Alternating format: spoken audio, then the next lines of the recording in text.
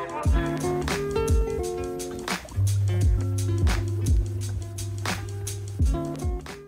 guys, welcome back to my channel, and today's gonna be reviewing this laptop that I showed you guys about a week ago, which is the MacBook Air 13-inch laptop, and this is just the base model.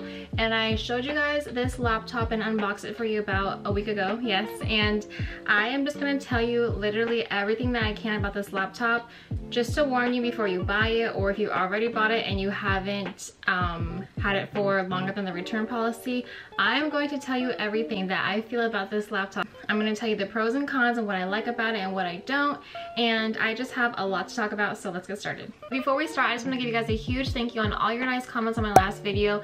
I was pleasantly surprised because I gave a disclaimer in the beginning of the video like, hey, I am not a tech channel, I am just super excited to open this laptop. I have a few customizing tips to give you guys, but a lot of you gave me such great feedback, and a lot of you were able to use my customizing tips to use on your laptop, and so that just made me so happy. If I can help you guys in this world, that is my main goal. I have seen reviews of this laptop, and I watched them just like how you guys are before I bought it, and I'm just going to say right now that I knew that I wanted to buy the Pro, and I knew I wanted to use the laptop that I bought next for editing and for YouTube, and mainly for using Final Cut Pro. But to stay within my means, I just not settled, but I knew that what I could afford and what was in my budget was the MacBook Air. And before this laptop, I did have the 2015 version of the MacBook Air, and that one was getting me through. I used it all throughout college and even after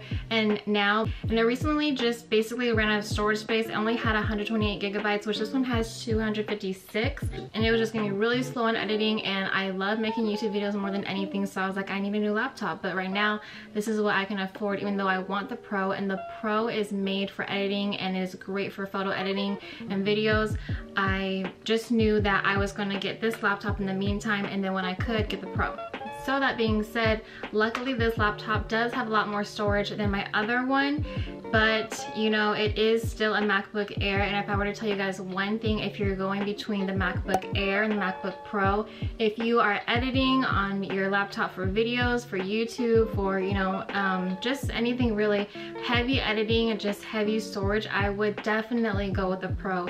And if you're just using it for basic usage, like for school, writing papers, surfing the web, watching movies, that would definitely be great to use for this MacBook Air.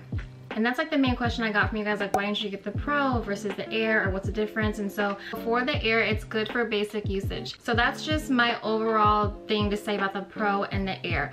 And so for myself, I know that I want to get the Pro after this, and I thought it would be a while until I get that, but I mean, the way this laptop has been, I don't know if I can wait that long. And so I'm going to tell you guys everything about this laptop from the outside to the inside, and just any little detail that I can, especially if you're watching this before purchasing one. I'm just going to tell you what to expect and basically what my experience has been for the past week. So to start off with, you will notice that there are two USB-C ports on the left side, and just to start off with that, I wish that they could have put one on each side. That would just be very convenient, especially for when you're charging your laptop. You can either go on each side depending on where you are in your room or wherever your charging block is.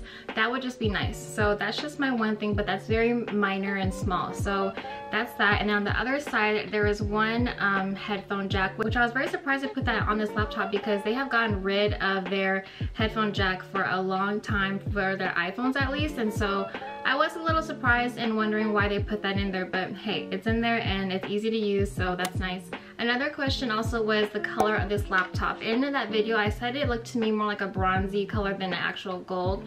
So I'm just gonna try to find something gold in my room right now to show you guys. So this is a tape holder with no tape in it, but it works for what its purpose is right now for color. So this to me is a true gold color in my opinion.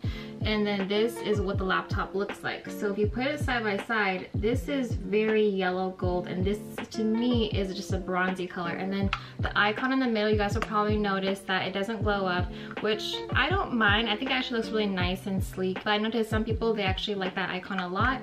And my old laptop, if I can find it, my old laptop looks like this anyways. I just covered it with a marble case, so I never even noticed the icon glowing. And I need to get a case for this one, but oh, that's another thing too.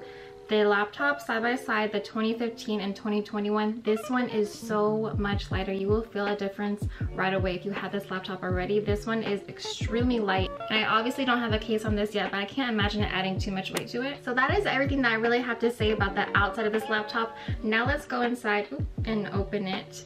So the first thing is this keyboard that I noticed. This keyboard is really, really nice. And with the keys being closer together, I have noticed I have not had as many errors as the other one, which I know how to type. I just think that, you know, obviously we all make mistakes, but with this keyboard, it is so easy to use. And then also you will notice there is a little square in the upper right corner here, and that is for the Touch ID. So I'm gonna just show you guys how well this works. It is super fast. So here you see my home screen. I'm just gonna touch it like this. And there we go. It took literally seconds. So that is a really good feature of this laptop, I will say. It makes it really easy not to have to type your password in, especially if it's a long password. So that I do really love. And here I'm actually using Final Cut Pro.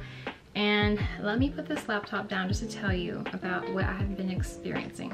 So for Final Cut Pro, I use Final Cut Pro to edit all my videos, and I have noticed that if I have more than 7 tabs up in my Safari or Chrome, whatever search engine, it just doesn't work, which I don't know why, which is extremely frustrating. And so for the past week, I have noticed that when I have more than 7 tabs open in Safari, the computer does get much slower, and therefore Final Cut Pro actually just starts to freeze up on me, and the only thing that I can do is just right click and force quit the application and just start over, not on the whole like project, but just start over on uploading the application. So that is very frustrating.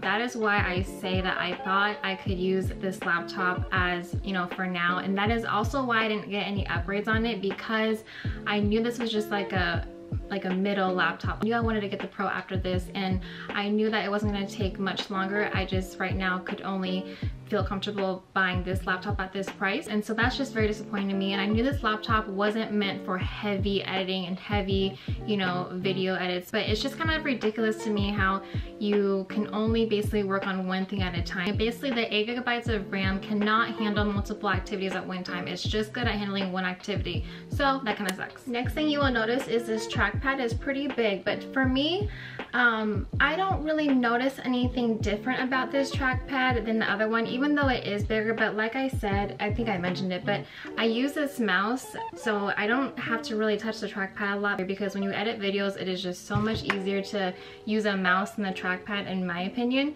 So I just use that mouse. I can definitely link this mouse below. Another question that I got was, does this laptop overheat or just get really hot? And I think the actual like definition or term for overheating is when it actually crashes on you and starts over and shuts down. So it doesn't do that, but I do notice when I'm exporting a video, it does get hot and the fan does make a noise that is obvious.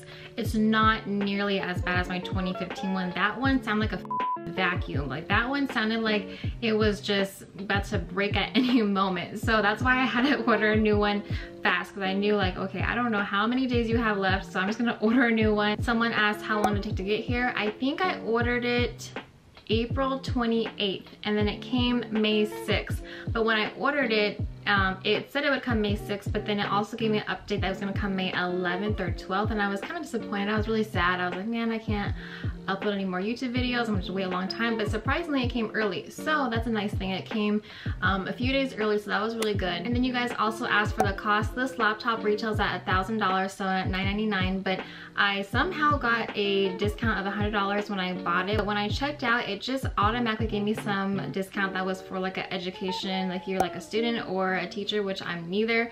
So that was nice. And I felt a little guilty because I'm not a student or teacher, but you know, I couldn't take the promo code off. It just kind of gave it to me. So with the promo code, it was $899, and then obviously with tax, it was just shy of $1,000. And some of you were asking if this laptop will last you all throughout college or high school or whatever education that you're going through right now. And I definitely think that it should last you at least through high school, college, and a little bit after, because I had my 2015 laptop for now 5 years obviously, and I was in college using it, writing papers, essays, using the web, watching YouTube videos for how-tos, and it lasted me up until now basically. Now, like I said, it dies and then resurrects itself whenever it wants to, but I think it should definitely last you long, especially since this is the updated version. And then like I said, it depends on your purpose. For me, I need to edit right now, edit videos that use a lot of storage, a lot of data, and so this laptop probably for that purpose won't last me very long. But if it's for basic usage, like for school, like writing papers, essays, surfing the web, watching YouTube, watching some movies, you know, I think that it should definitely last you some time and then some. And then just because I didn't put any upgrades on this laptop doesn't mean that you can't, so feel free to do that, and there's a whole bunch of options on Apple. And then another question was, can I play Sims on this laptop? Which yes, you can definitely play Sims, and I looked it up on Google, you can definitely play it, but I have read other reviews about Sims and games on this laptop, and I've heard that it overheats, so that's the risk there. I mean, you can definitely try it, why not, but just know that this laptop can't handle a lot of things at one time and a lot of activities. So if you have, like me, 5 or 7 you know, tabs up on Safari, and then you have like your video editing program, and you add on a game onto that, I don't know how well it's gonna do. So you can definitely try it out, test it out. Actually, let me know how it goes if it works for you guys. Next, I'm gonna dive into is the battery life on this laptop. And Apple says that the average battery life is around 11 hours, which for me, I have never gotten 11 hours out of this laptop. I have gotten around, I think I wrote it down, I have gotten around 6 to 7. So with that being said, I also wanted to put in that I like the screen to be almost at max brightness. So that's just my personal preference, so that also drains the battery. I also like to put on my Bluetooth because I transfer pictures from my phone or from my old laptop onto this laptop a lot. And then I also am editing hardcore on it. So therefore, yes, the battery is going to drain on me much quicker than 11 hours. But I don't know, I can't imagine it really lasting 11 hours unless you were like surfing the web and writing an essay and then taking breaks in between. But I mean, they say 11 hours, but for myself, I have not experienced that. And the time it takes to charge a full laptop, if it is at around 10%, is about 2 hours. So I wouldn't say that's, you know, too long, but I also think that, you know, it could be faster. And so if your laptop is charged in the beginning of the day and you want to go to school and use it, I think that you should be fine. You don't really need your charger if you are using it for school stuff. It should last you obviously more than 7 hours. It did me, and I think you'll be fine for the day. But if you want to bring your charger, feel free, go ahead. I would definitely suggest that just in case. But as I'm saying, I think that for basic use, this laptop would be great. For my use, not so much. Alright, you guys, that is it. That is my full review on having this MacBook Air 13-inch for 1 week, the base model version. And if you guys have any more questions, please leave it down below. I love reading your comments. I love answering your questions. I'm here to help. And I also, in the first video, I did a lot of customizing tips, but I also have added some more. So if you guys want me to make another video of how to customize your MacBook, or just honestly any laptop, please leave it down below in the comments to make that video for you guys, and I definitely will. And if you guys want to subscribe to my channel, that would be awesome, and I'll see you guys next time.